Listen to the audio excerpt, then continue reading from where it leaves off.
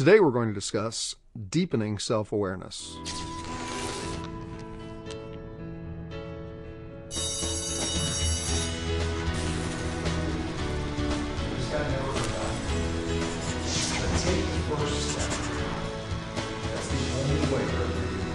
In the past 7 months, we've covered a lot of topics in Self-Awareness 101.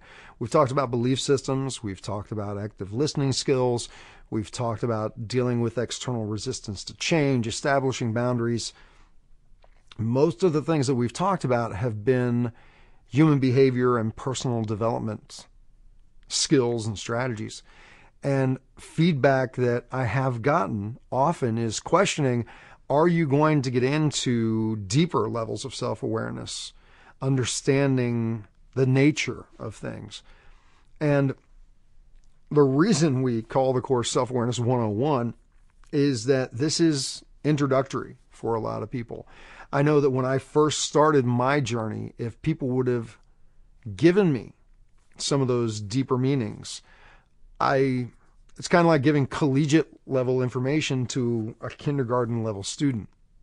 But I believe that if you have been with us this far into the journey, even if you're joining us at this point in the journey, I believe you're here for a reason. And that's that you're on a journey of both personal and spiritual development.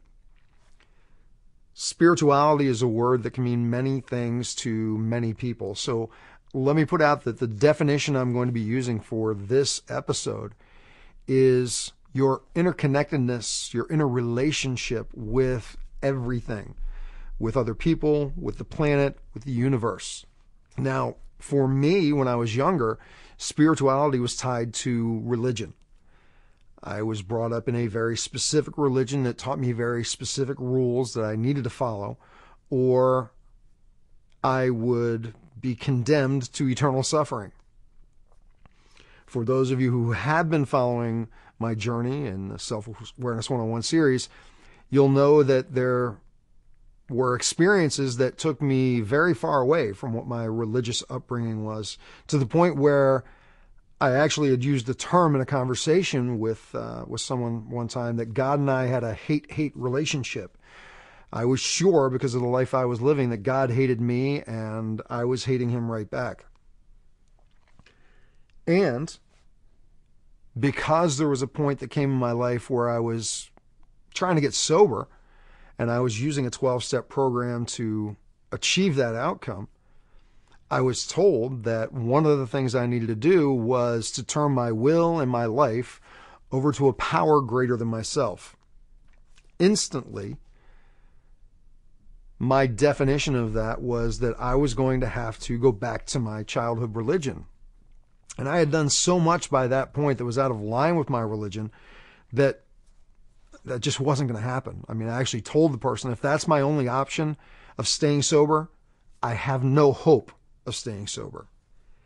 And this gentle biker, who was also into his own recovery, said to me, "Will, you don't have to believe in the God of your youth. Find something that makes sense to you. I mean, do you at least believe that there's something out there beyond you? You didn't create all these things." And I had to say, yeah, I'm smart enough to realize that I didn't form the earth and all these other things. And he said, "Is there anything in your religion that did make sense to you?" And there were bits and pieces that did. And he asked me, take a look at what makes sense to you and what doesn't. And the things that don't make sense to you, question them. Look at other possibilities. And I had to look at a part of my life that I was always very proud of. And that is that in my bloodline, there is Native American blood. And when I was growing up, I was always fascinated by the way that Native American Indians understood the circle of life. You know, they would not take life, whether that was an animal or a tree or a plant, without making it a blessed and sacred experience. They would literally pray to their gods to bless that animal or that tree or that vegetable before they took it. And then they would make sure to use every part of it so that they honored the fact that this other life force And again, plants have life force just like animals do. This other source of energy was contributing to their well-being. They would honor that. And I always was fascinated by the peace that came from that. So when Bill suggested to me to start looking at what resonated with me, I looked at Native American approaches to life. And I looked at science. I recognized this alignment between the Native American belief that everything was connected and science telling me that if you break everything down to its simplest form, it's simply energy. Then I started looking at the religion I grew up in, and there was an alignment in the belief there. It was saying that all these things in the universe came from one source. Again, everything connected Native American, energy science, my religion saying that everything came from this infinite source. And I decided that I would start looking at all different approaches to belief systems about who we are, what connects us. So I would look at scientific approaches, whether it was Newtonian physics, quantum physics, metaphysics. I would look at Native Americanism. I would look at any religion that I could study things about. And I started looking for the common threads. Through that, I was able to develop a definition of spirituality that served me in helping me become who I am today. Now, I will also say that questioning these things can be a very scary process, because when I was little, I was told that if you even questioned God, you ran the risk of making him very angry, and making God angry was a very bad thing. Eternity, suffering, just for asking questions. So I understand that for some of you, even exploring other possibilities than the belief systems that you grew up with may be a very scary thing, and you may not be willing to do it. And that's okay.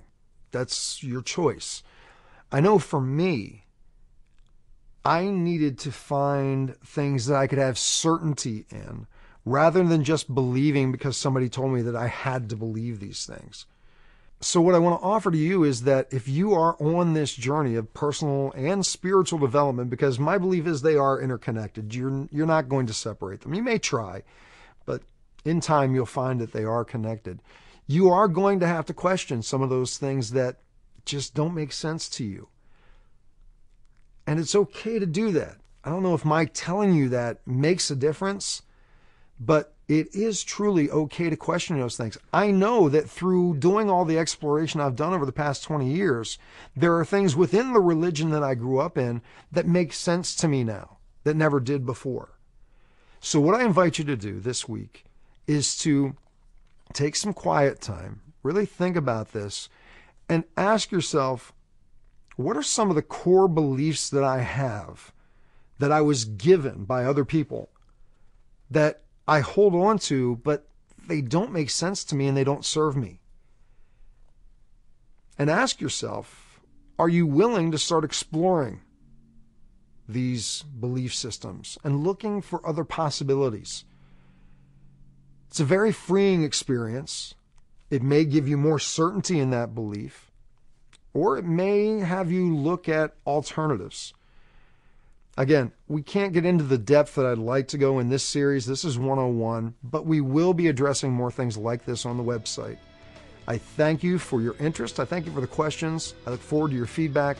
I look forward to connecting soon. Take care. For a transcription of the video you just watched, more videos, and related articles, visit yourdailylifecoach.com.